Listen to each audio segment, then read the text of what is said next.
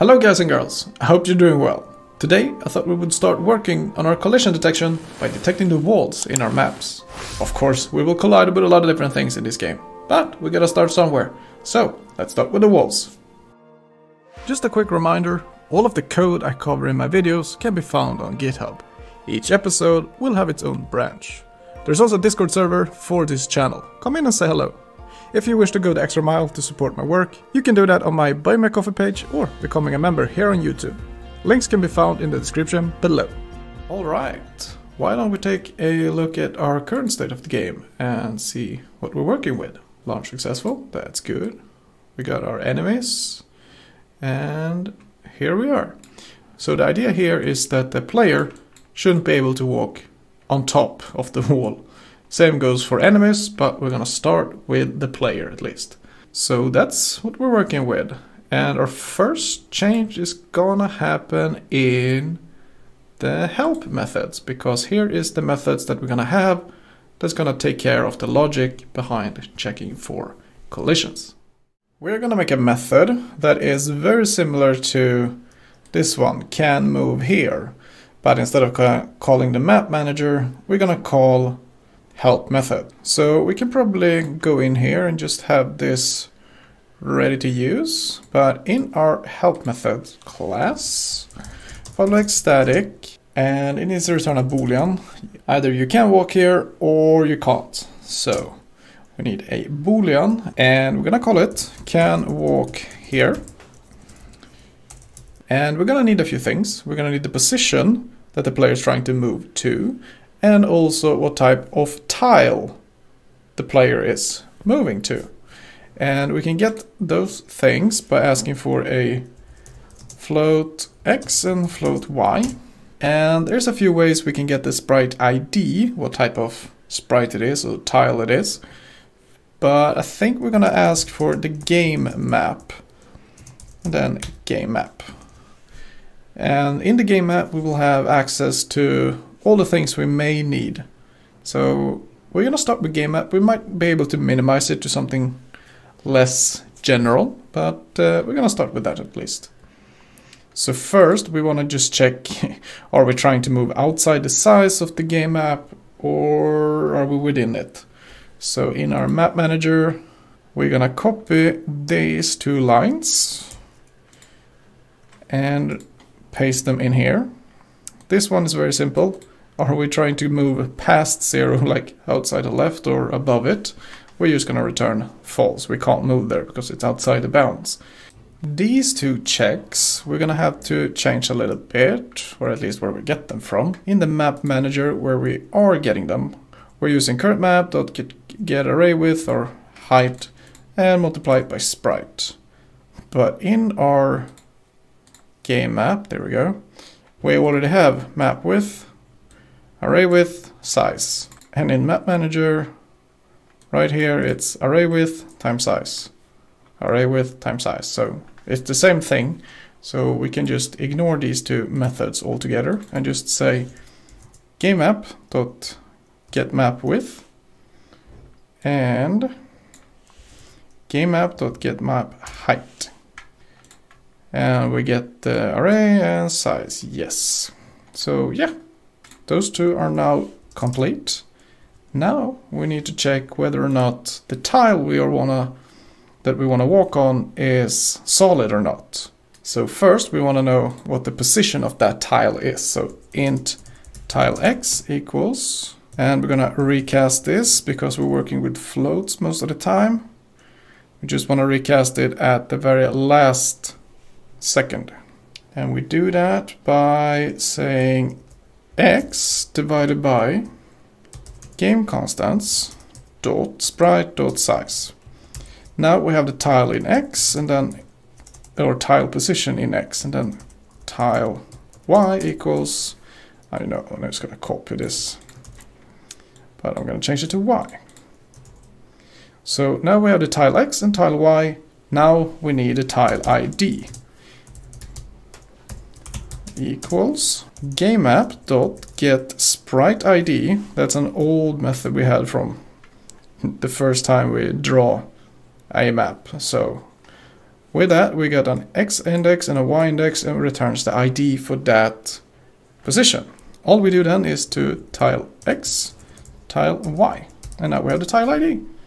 And with this tile ID, we can check with some list, some information, whether or not this tile ID is solid or not. If it is solid, we cannot walk there. If it's not solid, we can. So we want to return. Then we need a boolean solid is equal to some method that checks this tile ID with the game map's sprite atlas. So let's just create a method down here as well. Public.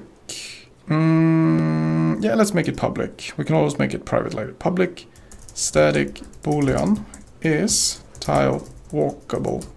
And what do we need? We need a int tile ID. And we do need, and then of course we need tiles type. And that is this tiles enum that we have. So if we are in the inside, we want to check different IDs. And if we are outside, we want to check for other IDs. So it's good to separate them because they are going to be different. Some tiles in inside is not going to be solid on the outside, even if there's the same ID. So we need to keep track of which floor set or which tiles we are using.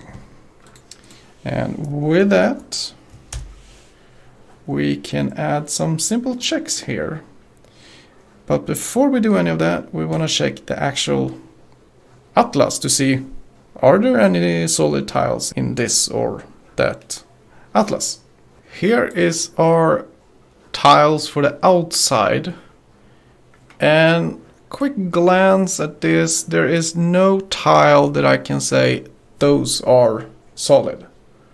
So this entire atlas, the outside, so far at least, is gonna be walkable. No matter what tile you're on, you can walk on it. That's fine.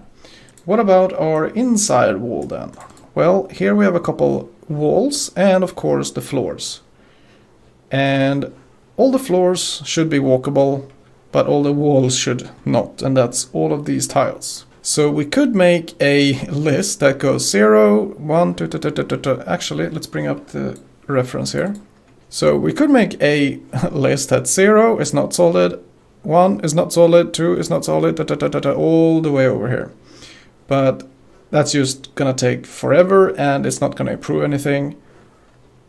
All of these tiles down here are solid, except for this one.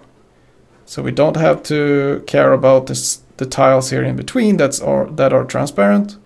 We're gonna make them solid because we're not gonna select this one over one of these transparent. If you want transparent, we can just go with 10 up here and we got transparent. Done. The rest we're just gonna ignore. So all of these tiles down here from 374 and up are solid, except 394 because that's a blackish background. So we're gonna make an exception for that, but otherwise all tiles above 374 is solid. So let's go in here and make a simple if. First we're gonna check what tile types we are in. So if tiles type equals tiles inside, if we are inside, what we can do is a if tile ID is equal to 394 or tile ID is equal, no, not equal, is less than 374, then return false. No, true. Because they are walkable. We're asking, is the tile walkable? Then we return true if they are. If it's not, then we can simply add, we should have added before. Let's just add it like that. I know there can probably be some simplifications here, but return false.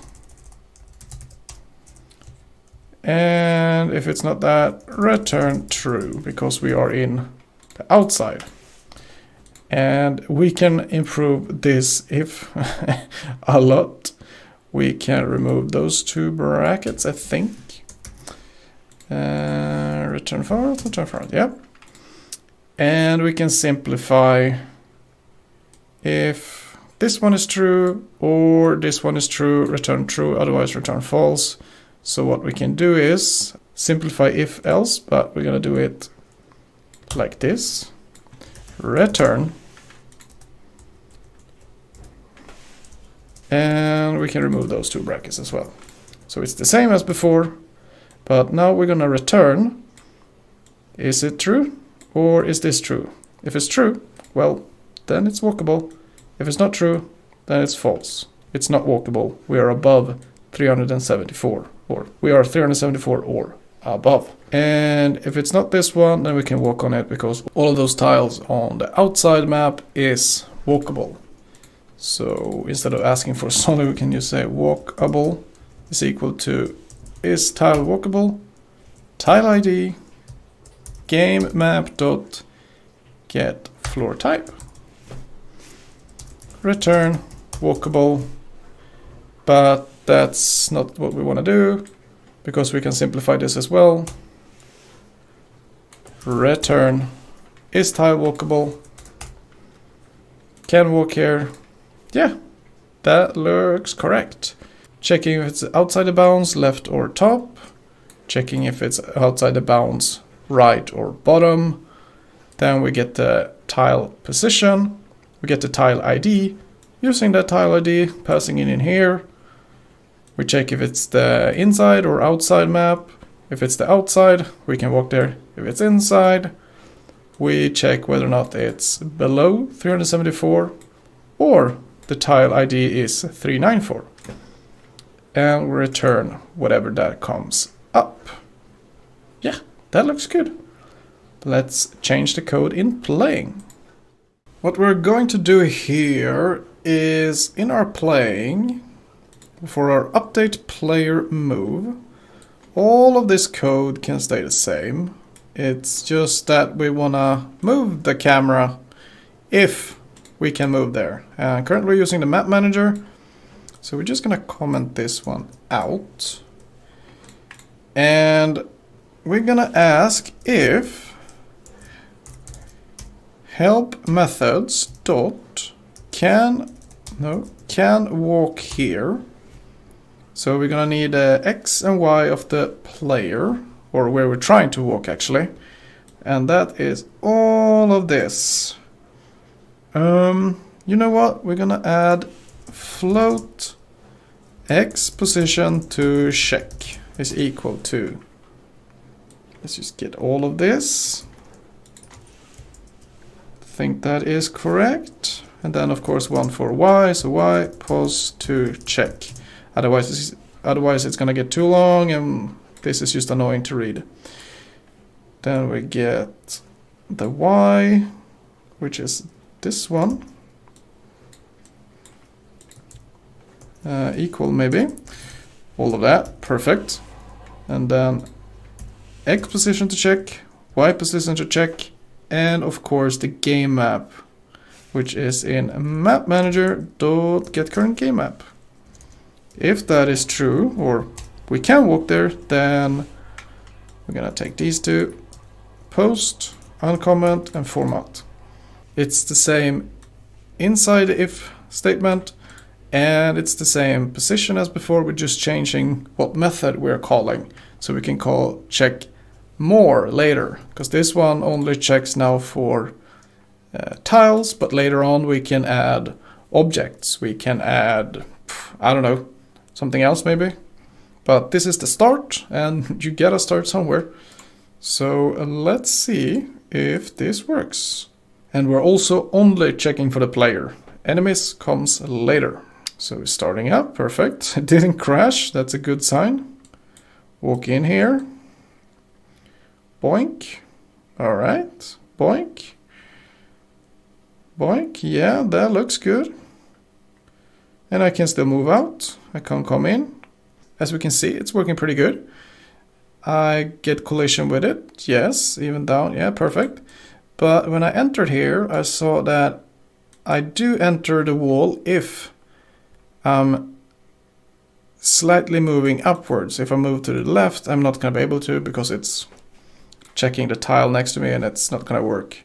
But the tile I'm actually checking if I'm moving slightly up is not the tile that has the wall. So we're going to leave it at this for now. We're going to improve it later, but we want to get the start of the basics, then we can make more accurate collision detection. And that would be when we check each corner of the player. Well, not all the corners. If we move to the left, we don't need to check the right one. If we move up, we don't check the bottom, etc. But we're going to check more corners for the player if the player intercepts or hits a wall when he tries to walk there. So that's something we're going to do in another episode. But we wanted to start simple, and this was a simple start. Alright, that was the start of our collision work. More videos on this is to come. So don't forget to subscribe and like the video. Until the next episode, take care now and have a wonderful day. Bye.